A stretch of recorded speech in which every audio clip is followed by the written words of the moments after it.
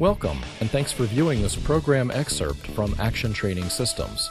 All the training objectives included in this program are listed on the screen. The following video is a short sample from the program. A complete listing of our training products is available on our website. Typically, bleeding can be controlled without the need to resort to a tourniquet. When a tourniquet is used, a patient's chances for survival increase greatly when it is applied before the onset of shock, rather than after signs of shock appear. Tourniquets can cause permanent damage and limb loss and must only be used as a last resort when all other efforts to control bleeding have failed. When possible, use a manufactured tourniquet.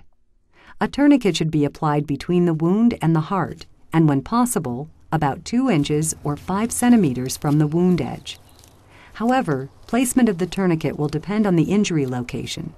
You may need to place it higher up from the wound if the injury is near a joint. Do not leave the patient to retrieve a tourniquet.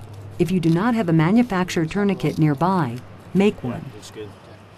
Thank you for viewing this program excerpt. For more information about the full line of over 200 course offerings and other training materials available from Action Training Systems, please visit our website at www.action-training.com or contact us at 1-800-755-1440 extension 3.